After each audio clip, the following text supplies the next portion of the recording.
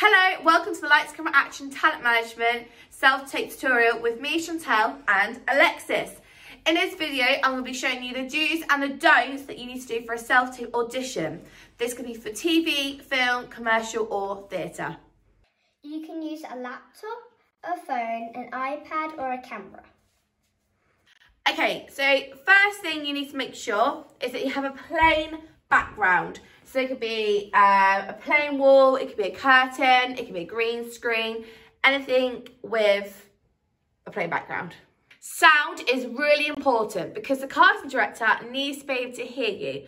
So make sure washing machines, phones, TV, dogs, children, other siblings in the household, parents, anyone that's not involved in the self-tape, make sure that it's completely quiet because you want the casting director to really listen to everything you are saying and not getting distracted by other noises. Whenever you're filming a self-tape, you must always film it landscape. So just to show you, landscape is like this, portrait is like this. We don't want portrait, we want landscape. Lighting is very important because, as you can see, we need to be able to see the actor. When you're about to start your self-tape, you put your camera in front of your child like this and make sure it's mid-length, so you get about their head and to about half of their t-shirt like that. Step 1. So, when you are about to do your self-tape, you need to get your child in front of the camera. And the first thing they need to do is introduce themselves in front of the camera. So they're going to say their name, their age, and who they're represented by. As well as say your name, your age, and who you're represented by. Sometimes they also ask for the child's height and where you are based. So we always say mention if you're Hampshire or Dorset as well as London, because a lot of filmings can be based in London. So, and as we're not very far from the M25, we always say Hampshire and London base. Alexis is now going to do an example of that. My name is Alexis Loader and I am 8 and I am represented by Lights Camera Action Talent Management. Step 2.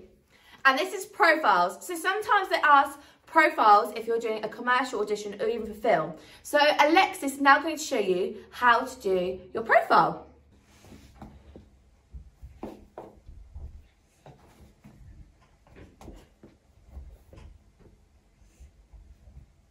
Step 3.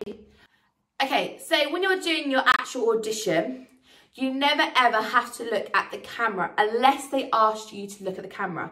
So what Alexis will need to do is look at her scene partner, which is Octavia, and Octavia is standing this side, the other side of the camera.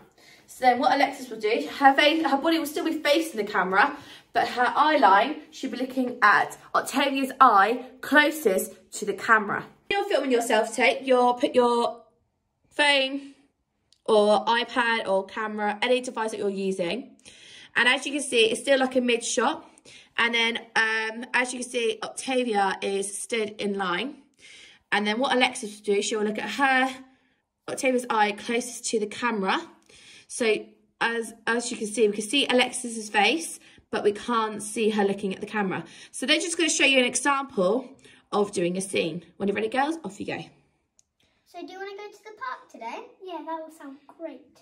What park do you want to go to? Maybe the one in Bournemouth. Yeah, that sounds good. Me too. Step 4. Finishing your self-tape. Now, after you've finished filming your intro and your audition piece, you need to combine the 2 videos together into one. You can do this quite easily on a phone, an iPad or a laptop.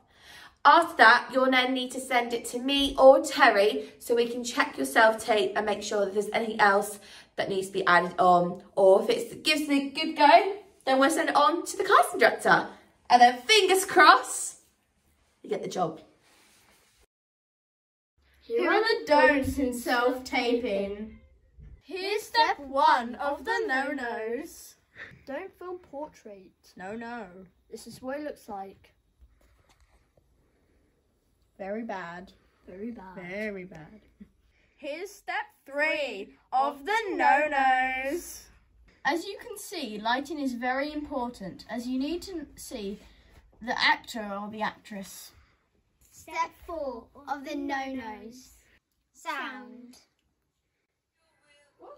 As you can hear, you can't really hear us that much because of all of the sounds that are around us, and the casting director has to hear us when we're speaking. Step 5 of the no-nos. Backdrops. You don't want a backdrop that's distracting like this, so keep it nice, plain and simple, because distracting backgrounds are a big no-no.